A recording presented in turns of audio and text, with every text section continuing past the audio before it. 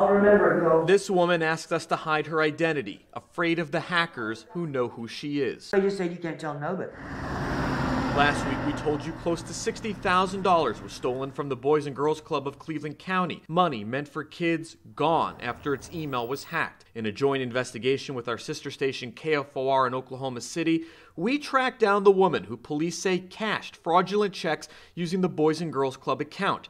Consumer reporter Adam Snyder spoke with the woman, who says she's also a victim. I told you a second ago kind of what we've learned about this money. Oh, God, that just breaks my heart. When you hear that about the Boys and Girls Club. Horrible. She says scammers told her she won a grand prize, money, and a Mercedes. Were you excited? Oh, yeah. The catch, she had to pay 16 grand in supposed taxes. She said she was given access to a bank account, then instructed to take out $5,000 in cash, wrap it in Christmas paper, and mail it. They're basically trying to hide it from the U.S. Postal Service as it goes through the mail scanning equipment. Charlotte cybersecurity expert Teresa Payton has studied these types of crimes for decades. What's going on here? What do you make of this? It sounds like a money laundering fraudster meets money mules type of scheme. The former White House chief information officer under President George W. Bush says these type of sophisticated schemes often originate out of Eastern Europe or Russia,